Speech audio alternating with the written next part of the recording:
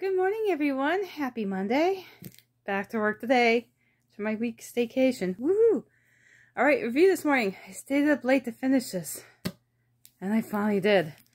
This was a monster that took me forever to read, but I finally finished it. The Devil's Thief by Lusa Maxwell. Sorry, it's the bright sun that's throwing me off. There we go. And I'm giving it 3 stars. This is the second book in the Last Magician series. Funny story, I read The Last Magician 5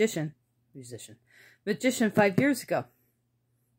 And this is when the book came out. So it took me 5 years to get to the second book. But luckily, I was not, lost when I started it. I kind of remembered all the characters, which was pretty cool because that never happens for me.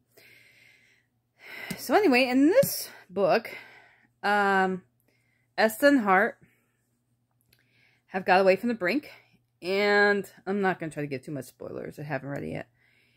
And they're trying to get away and hide, but unfortunately, the villain finds them. And Esther uses her magic, and they go forward in time.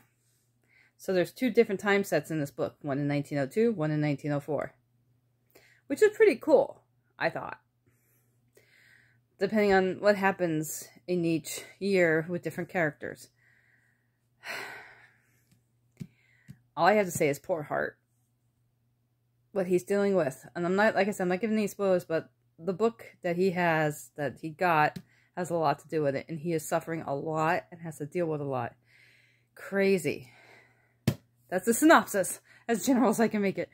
Really, really, really good.